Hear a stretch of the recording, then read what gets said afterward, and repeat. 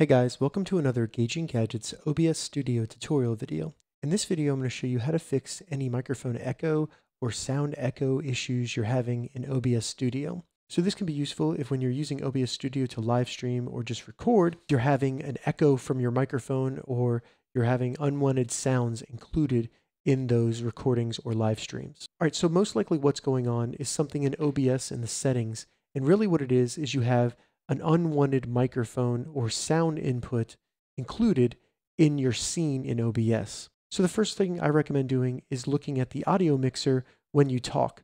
So as you can see when I talk, the source I have right here for audio input capture, that is actually moving and showing that it is picking up audio.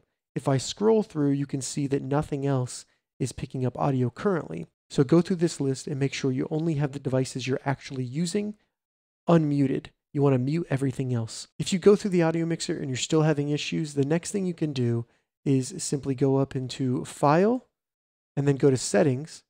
And then in Settings, go to Audio.